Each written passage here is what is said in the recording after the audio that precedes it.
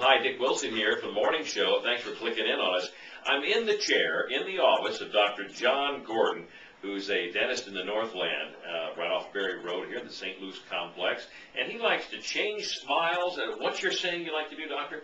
What I like to do is I like to change people's smiles, which helps change their perspective on how they view themselves and their confidence level, and basically kind of change their perspective of life. Well, it really does, just that kind of a service and a change will do it. What is it that you love about this type of dentistry?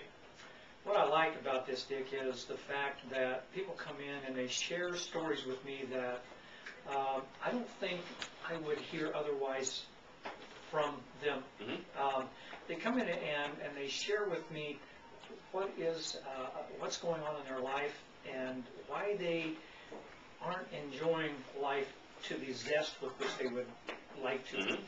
And a lot of them have an overriding confidence issue, self-confidence, lack of self-confidence.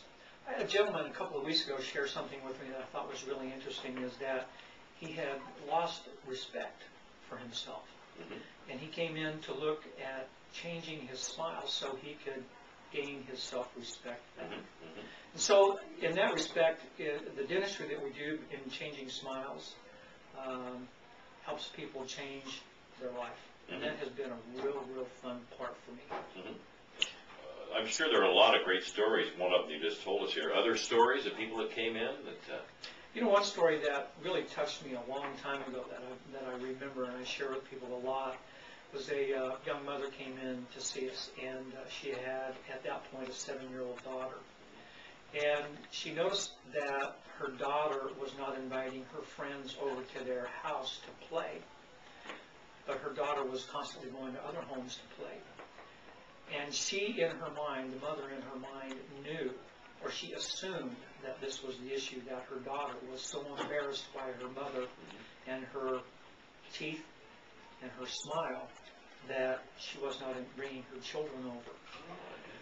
So she came to me and she said, "John, I want to be able to, for the first time, be able to look at my daughter with confidence and know that she's proud of me as her mother." Mm-hmm.